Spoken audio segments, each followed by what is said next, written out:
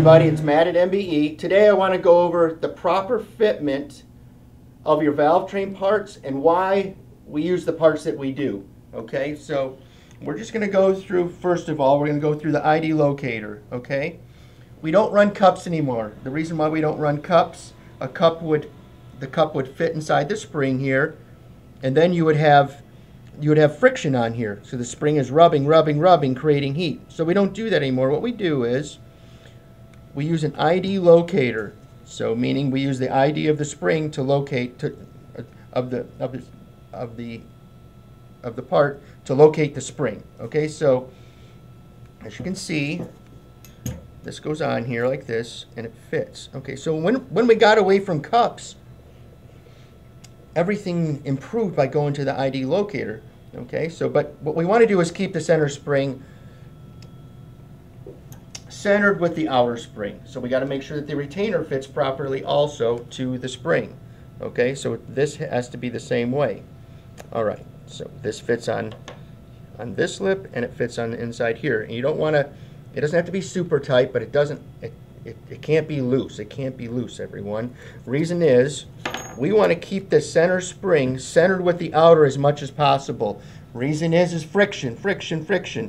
So if you were to think of just my hand here, okay, and here's the inner spring and here's your outer. If we can just go like this, it's much less friction. If this is not centered and it goes in and it goes out and just tick, tick, tick, tick, tick, I mean, this is more friction going in and out. Okay, this is no different than this. So we want to keep this centered, okay? And all this technology came from the cup stuff years ago when they were running 10,300 RPM and they were really doing development. And it's amazing. All this is available to everyone. Okay? All right. So we have this. Now we understand this. Now we're going to go to the valve and the fitment of the retainer to the locks. What we want, because there's a taper in it, there's an angle here. This is an 8 degree. Okay. This becomes a wedge on the stem, on the valve itself. So that will not move. That will barely even spin. We want this tight, okay?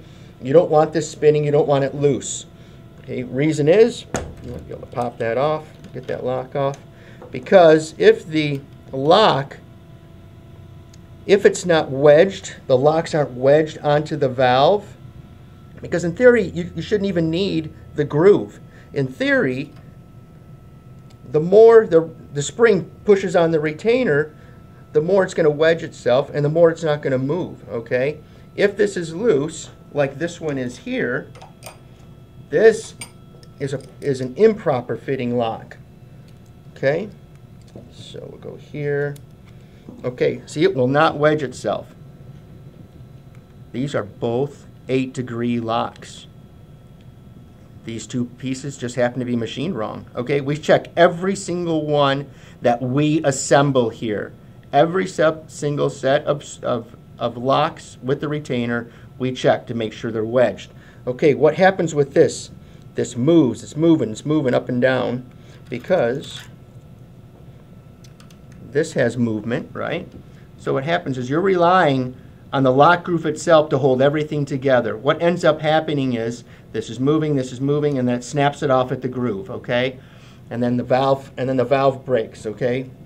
And the valve falls into the engine, and boom, we got a complete mess, okay? So that is the reason why we do that. The other thing is we don't run the black lash caps, okay? We run tooled steel. We buy these. This is a 310 here. For our 5/16 valves, we run 310 and 311s on the 5/16s, 311 thousandths, 310 thousandths.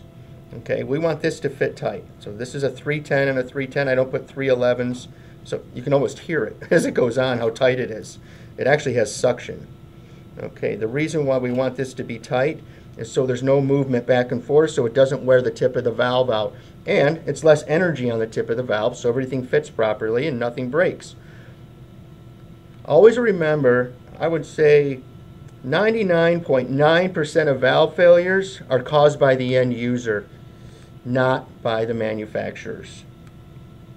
All right, so that today explains the proper fitment and buying the proper components for what you're doing. Thank you for joining us.